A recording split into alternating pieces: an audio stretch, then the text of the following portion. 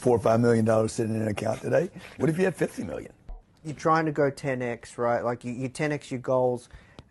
How do you know that that's just not unachievable? It is. It's not. It's not achievable. But it's worth it. It's not achievable. You got $4 or $5 million sitting in an account today. What if you had 50 million? You're like, oh, it's not achievable. Okay, but it's worth fucking going for it. It's fun shit, man.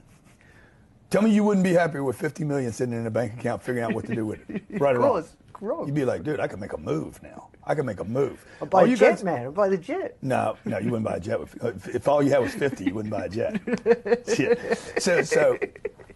So like you guys out there, like, oh, who needs 50 million? No, nobody needs it, man. But somebody is going to end up with it. People actually end up with this much money. And the problem right now in the world is nobody's thinking about, God, why can't I get 50? You know? Or why can't you scale your businesses to where they're in New York, they're in London, they're in wherever you want them to be, where your companies could hire tens of thousands of people.